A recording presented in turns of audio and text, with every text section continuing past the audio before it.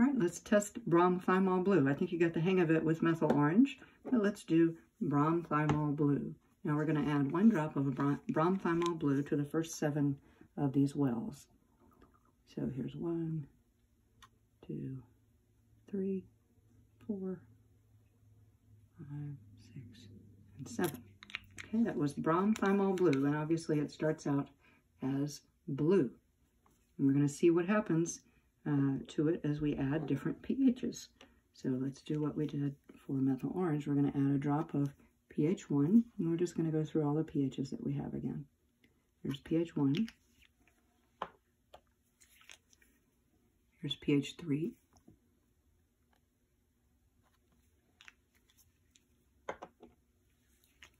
Here's pH 5.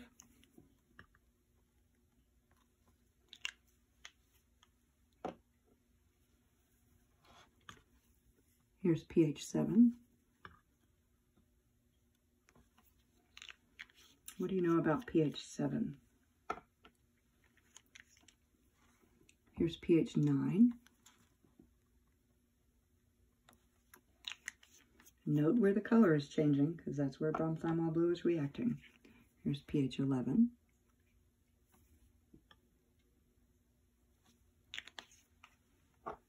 Here's our last one, pH 13.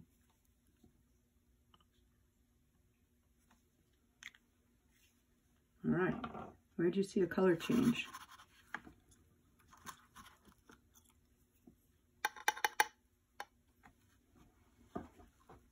Right, so we see a color change for Bromothymol blue at pH of 1, pH of 3, and pH of 5. Remember, we're not counting the number of wells, we're counting what pH we put in at those wells. And so we put in pH 1, we put in pH 3, and we put in pH 5. And we do see a color change there. Bromothymol changed to yellow at pHs 1, 3, and 5. So Bromothymol blue has a range because nothing happened after 5. So we see green here. We're going to ignore that because that's neutral. So, you know, if you add blue and yellow together, you get green.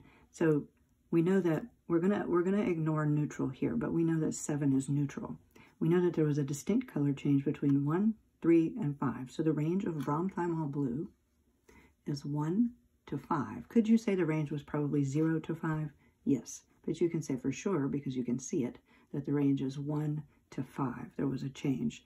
There was no change, particularly at 7, and there was no change at all for a pH of 9, 11, or 13. So Bromothymol reacts in an acid at pHs between 1 and 5.